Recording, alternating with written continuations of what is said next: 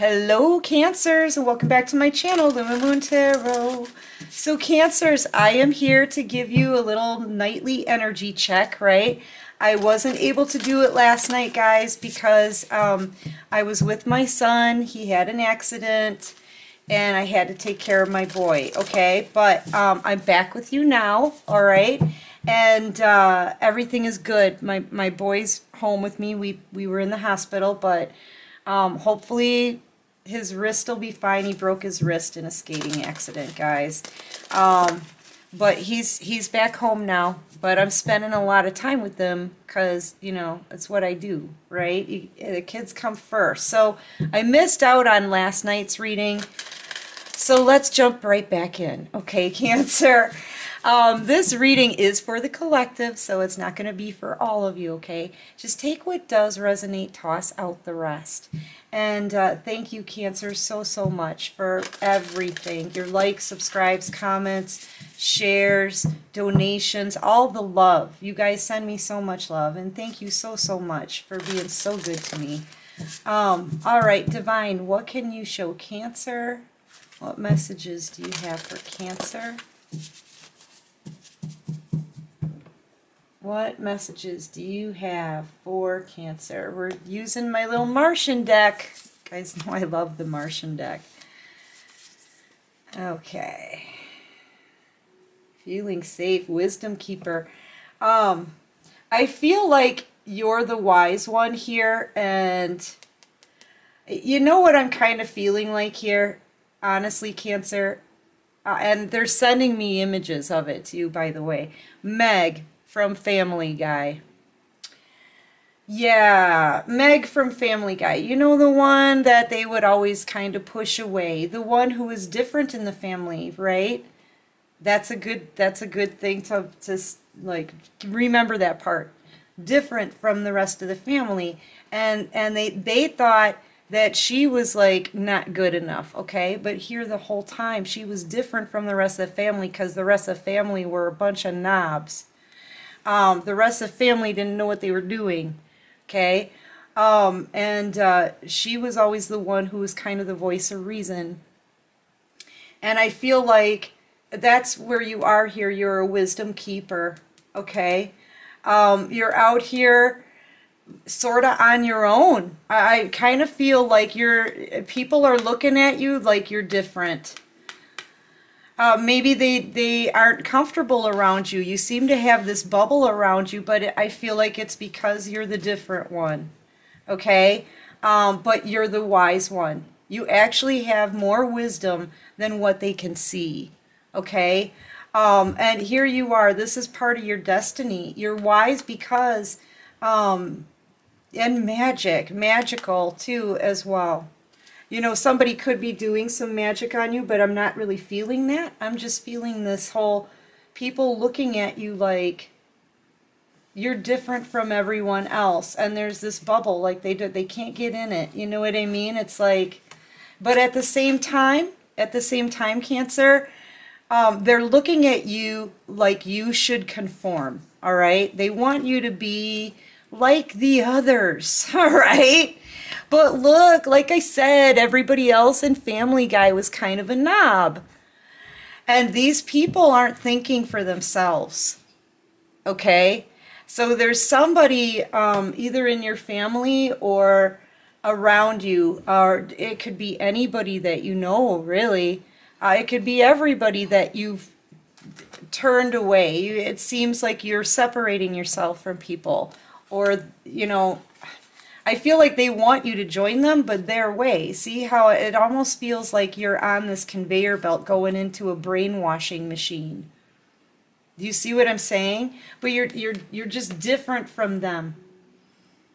You're different from them. You can see it, they can see it, everybody can see it, because this is part of your destiny. I think you're supposed to be different from them. You hold a lot of wisdom. You know, wisdom that you get from being spiritually led, wisdom that you get from all the messages that you're getting from the divine, all your spirit guides here. Okay, so you are different, but I feel like in a way it kind of makes you feel like the Meg, right?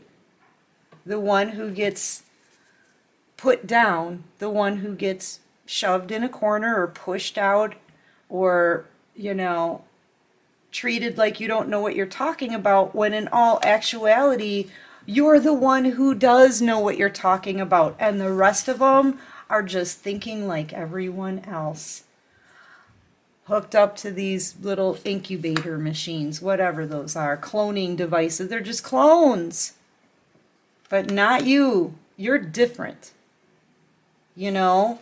Maybe be proud of being the Meg. You're actually the one who stands out as the voice of reason. The one who's the most wise. You probably have answers to questions they haven't even thought of yet. Okay? You do. You have answers to questions they haven't even thought of yet because you have sight. Because you have intuition. Your third eye, right? And this is part of your destiny. This is who you are. This is how God created you. That's how I'm seeing this. Is like a creation. It says movement, travel, excitement. That, you know, this could bring a move in your direction because you're realizing here that I just feel like this isolation here is people just watch you and not like what you're saying, what you're doing, or anything really. Some of them don't like anything about you. They just want you because it's just because you're not a clone of them. That's all it is. You're not a clone of them. You have sight. Okay? All right, what can you show me for Cancer? Yeah, I'm feeling like you're the Meg. You know, I'm seeing that scene from one of the episodes where they're trying to work on a play or something. And Meg comes up with some great ideas, and they go and they talk about her behind her back for a while and badmouth her, and then they boot her out of the group. And that's kind of how you may feel treated by this people when, in all actuality, Cancer, you're the one who has all the answers to questions they haven't even freaking thought of yet. All right, what can you show me for Cancer? Yeah, they're just upset because you're different. You think different. And you're yourself. Look, you're yourself.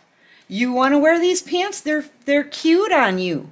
Wear the pants. They want you to wear that uniform, right? Or be in this incubator, right? No, you're going to step out wearing the... I think it's a cute outfit.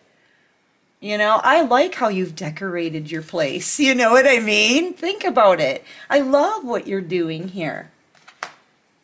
But these people don't. I feel like it's multiple people. Like I said, since I'm getting that family guy, it could be like some of your family, okay? It doesn't have to be, though. It could be anyone. I kind of get the feeling that it's pretty much everyone. I feel like it is some family, it is some friends, it is some exes. Yeah. I think it's kind of everyone. And here, this is another thing that reminds me of Meg, right? You can be thinking of great ideas. You can be in here and nobody pays attention to you. Right? They don't know how to get through this bubble to you. You're past them. You're past these people. Okay? You're way past them. That's another reason why you may feel like a Meg. You know? And she's the voice of reason. She's the one who's intelligent. Okay? You know, but that's what it is. That was on the bottom of the deck, too. See, they're angry. It's almost like they want to lash out at you, or they're going to treat you like crap, or, you know, this is survival tactics. That's what this is. That's just survival tactics, you know? Because I feel like these people know that you're speaking some wise stuff. Sorry. Some wise stuff, okay? But they're not, yeah, can't believe I just swore. Yeah, but you are. You're speaking real things, opening people's minds, and they just don't like it. They know that if you can prove you're smarter than them, they're jumping into survival techniques now. Like I said, maybe being really rude to you, maybe trying to be vindictive, you know. It says predator, tyrannical. Tyrannical, yeah, they want to rule. They want to bring this down. And, you know, here's the thing. You've got foresight here. That means you can pre-plan. You know what steps they're going to take next, because you know these kind of people. Okay, you're wise, remember? You're smart. You know these kind of people. So you can come up with a strategy before these people can even really get out of the incubator. You already know what they're going to do, okay? Before the clones come, you know what's going to happen. You're going to handle them just like the other clone, okay? And the one before that. Yeah, because you like, you know, you're on this journey, right? You're on this journey where you're learning about the 3D and the 5D and the spiritual aspect of everything, right? And you're coming across all these huge understandings of things that they haven't really, they don't even want to dive into it. They just don't like it that you're different from them. You know, and this is where your foresight comes in, your intuition, you know, like that, like I said, it's part of your destiny, that third eye. All right, what else can you show me here for Cancer? Yeah, so I feel like you're being treated like Meg from Family Guy, but it's only because you are different from these people. You're wise. You're wise. In a spiritual way, in a lot of ways. In a lot of ways, you're smarter than these people. They're just cloning themselves. And you aren't conforming. You are not conforming. All right, what can you show me for Cancer?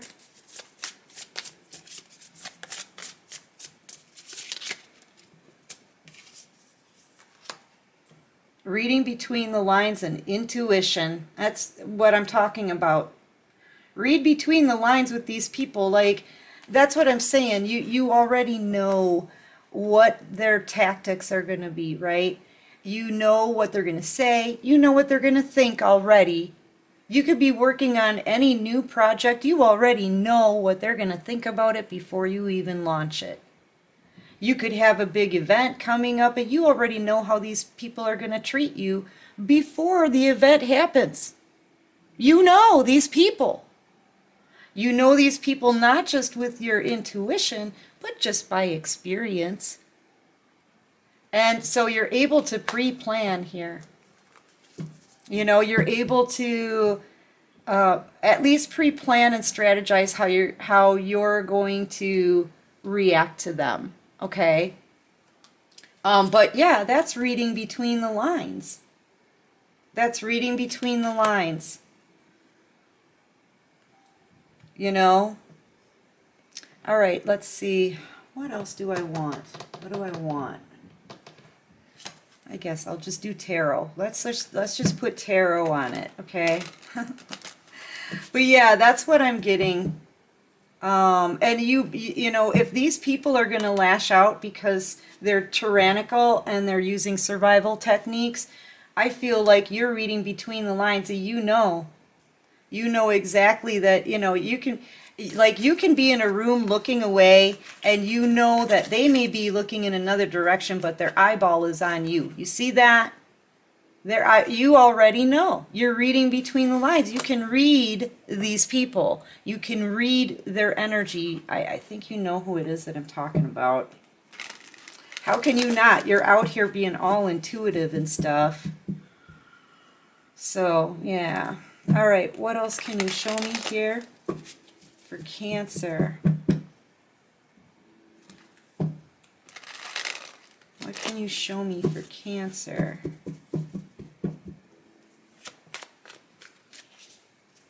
Clarify this predator. Clarify reptilians. You know, I'm pretty sure this is one of these people that got out of the clone box, right? The clone tube. They're feeling out in the cold right now. Getting angry. Wanting to control. Yeah, see, that's it. They're feeling out in the cold. I feel like you're really not paying these people much attention because you already know what they think of you. And you already know that you're not on this path. You can inspire so many people, Cancer, but you're not going to be able to inspire everyone. And you know that your word and the wisdom that you have and the messages you're receiving, you know it's smarter, as Meg, right? It's smarter to share your information with people who will actually freaking hear you. Because these people treat you like Meg. They don't want to hear you. They don't. They don't want you to be different. You're not part of the group here because I feel like you've separated yourself. You know what I mean? But some people, no matter how much you've tried to reach them with your wisdom, you just can't. You know? So I feel like you're kind of, you're not really, maybe you're not leaving them behind, but you're sure not focused on them. You're turned away here, and they're angry. They're angry. You know, and they're feeling like they've been booted now, out in the cold. You know? And now they're upset. They're all up in their ego because you are not like them, right? You're not like them. You're not a clone, Cancer, right? That's what they're thinking. Cancer is not a clone. We don't like that, right? They're wanting to control the situation here with tyrannical and survival techniques. Okay? Yeah, and they're wanting to fight. They could even be fighting amongst themselves because there's nothing they can do. You're taking your wisdom and you're going to new heights with it. And as you do that, you elevate and they're naturally kind of held back. You know, so that it's causing a big uproar here. And I don't think you're even focused on their uproar because, you know, like I said, you can't inspire them all. There are people you can and people you can't. And at some point, you can try to work with these kind of people, but if they're not hearing you and they just want to bring you down to their level, you have to move forward. You have to move forward and share your wisdom with others. You can't inspire them all. You know what I mean? There's got to be a Bible verse on that, guys. I don't know what it is, though, but yeah. But yeah, I feel like now these people, you could even have love for these people, okay? Or we could be talking about children as well. I don't think so, though. I don't know who this is. It could be family. Could be friends, coworkers. It could be anybody. It could be exes. Put it where you know, use your discernment and put it where your life is, right? Take it how it resonates with you, I guess I want to say. But yeah, you're now having a come up. Here's the thing with Meg in Family Guy, right? Just like this, you're a freaking leader. You could be a boss, business owner here. You're on a come up. And that takes a lot of effort, strength, dedication, loyalty to whatever you're doing to build something like this. You've got 9 pentacles here. The most you can have in the deck is 10. You've got everything you need, everything you want. You don't need anybody. Okay? The only thing you don't have is that 1 pentacle of a stable love offer, right? A stable love offer. But you already have everything, and you're committed, dedicated. You are the strong one, actually. Just like Meg. She had a strength about her. She did. Pushed around and pushed out and put down. But she had a strength about her. She was the one who was wise. The voice of reason. Yeah. And I feel like these people, they think about you and everything, and they love you, but they don't like you the way that you are right now. Okay, I feel like whether there's feelings involved or not, I feel like you're walking away. You are at least energetically walking away from these people, and they're not liking it.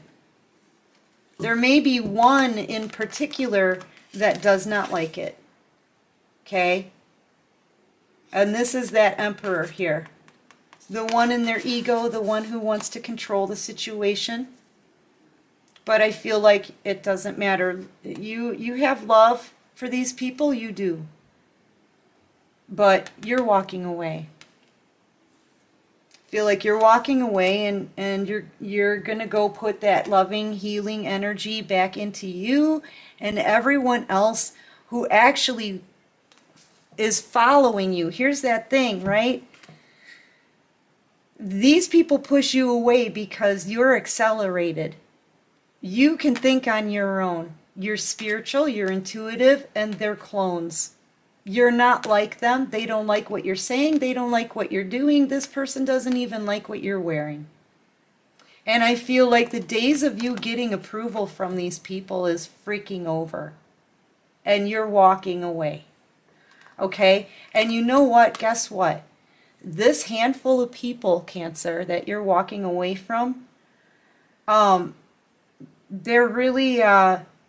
in the big scheme of things, each one of these little stars is somebody who's watching you and loving what you're doing and agreeing with what you're saying and digging whatever they're seeing. So you know what? It pretty much makes these people look kind of insubstantial, doesn't it?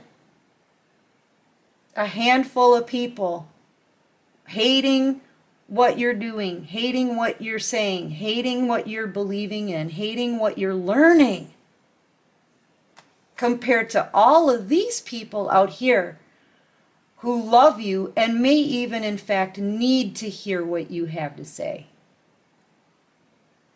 Kind of puts things into perspective, and it makes these people look like their opinions are insignificant. That's what I'm getting on that one. But they're trying to hang on to you anyway. I don't know. All right, what else can you show me? You're moving forward here with the Chariot. You're moving forward. Yeah, see, as you go to calmer waters, you know, I feel like these people have to now stand and wait for their ships to come in, but you're taking all the wisdom with you. So I feel like they're going to wait a long time as they see this from a new perspective once you leave the scene, and they lose a lot. Okay? But they're waiting for the ships to come in, those answers that you have. That's really what I'm feeling like here, guys. You're the Meg, and you know what? I think you're proud of it, and you should be. You should be. Anyway, Cancers, listen, that's what I've got for this quick little energy check. You keep doing what you're doing, and don't worry about these cloners. They're just cloners, man. Okay? You can't inspire everyone. Anyway, Cancers, I love you guys.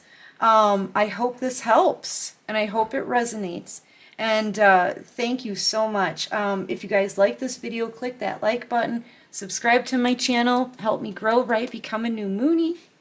And until next time, Cancers, excuse me, take care of you, and peace out.